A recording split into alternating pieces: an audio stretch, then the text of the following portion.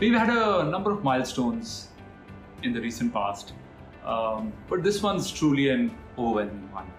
300 million users when we were just about 75 million users only a couple of years back. This one's truly overwhelming, and I can't appreciate my team enough for having achieved this milestone in such a short span of time. It's really great. We've always focused on covering all of the 450 million internet news audience in the country, and everything that we've done in the past couple of years has been with a strong focus towards achieving or targeting that entire base, and the results have been great.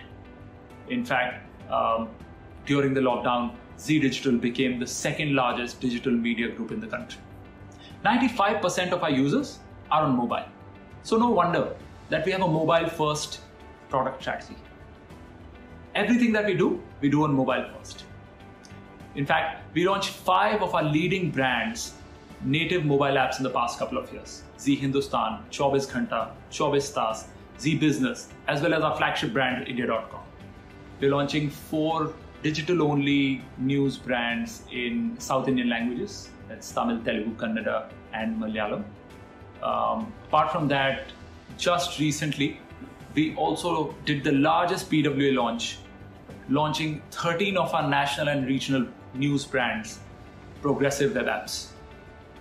This will help us, and in fact help our users who are in lower tier cities or who have not very expensive smartphones, who are in low internet penetration areas, to access our content so much more easily and seamlessly. Video, voice, and vernacular. These are the 3 V's that are the future of digital content. And we've worked a lot in order to help us grow in these areas. In fact, every new product that we've launched, we've kept videos in the forefront, introducing a new watch section, which helps our users discover our videos as well as our live TV streaming so much more easily.